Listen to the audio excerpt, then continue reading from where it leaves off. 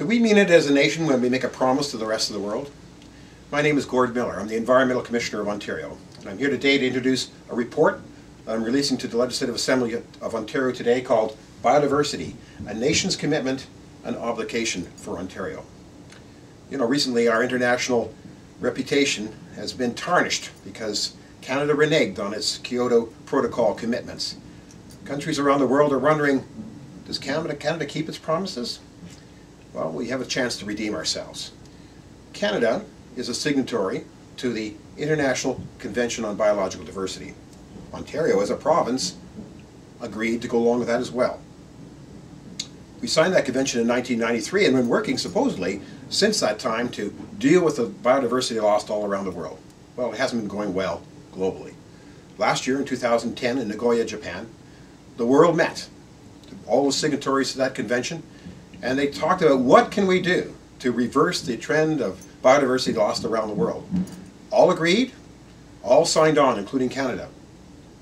And they came up with what they call the Aichi Biodiversity Targets. There's 20 targets that all countries have committed to follow through on by 2020 to make serious improvements in biodiversity. Well, Canada can't deliver that commitment by itself as a country because the issue of biodiversity is really about ecosystems, both the air, the land, the water, all of which are under provincial control. So really, within the province of Ontario, that territory, the obligation to meet that international biodiversity requirement falls to the province of Ontario. So, how are we equipped to deal with that? Well, in this report I explain, Ontario doesn't even have a biodiversity strategy binding the government at this time. We used to, we let it expire. We have an out-of-government group working on biodiversity, which is good, but this treaty requires action by government ministries.